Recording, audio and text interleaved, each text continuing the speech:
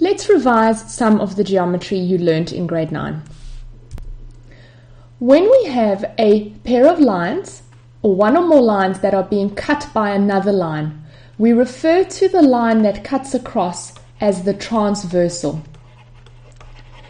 If these lines are parallel to each other, and we have a transversal that cuts across them, there are certain angles that we will be able to calculate as a result. So if we start off, if we just let this angle here equal to x, we know from our grade 9 work that the angle that is in the corresponding position to x on the other side of the other parallel lines, so on the same side of the transversal but on the different parallel lines, will also be x. So those two angles there will be equal because they are corresponding angles.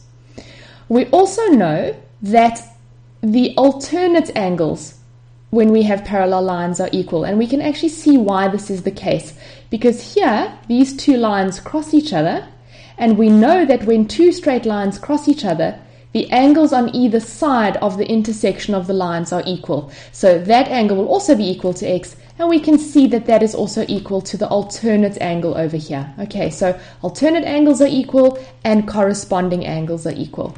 And also we can see that that would be x, and that's the corresponding angle over there. So we can prove that from a few different places. Okay, now we know that if we let this angle here be y, we know that x plus y is equal to 180 degrees because of adjacent angles on a straight line. Okay, we know that the adjacent angles on a straight line are supplementary, they add up to 180.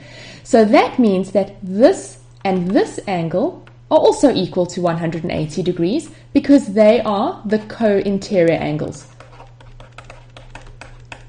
Okay, so what we have is corresponding angles are equal, alternate angles are equal, but co-interior angles are supplementary. They add up to 180 degrees. And that's the one that often we forget about. Okay, so co-interior angles are not equal, but they have a sum of 180 degrees. So those are the angles that you need to know around parallel lines. And you might have learnt that to remember them, that geometry is fun. Okay, the F is for the corresponding angles that are equal. The U is for the co-interior angles that are supplementary. And the N represents the alternate angles which are equal to each other. Okay, if we just quickly revise our geometry of triangles, if this angle here is x, y, and z, what we know is that x plus y plus z is equal to 180 degrees, okay, that the angles inside a triangle are supplementary.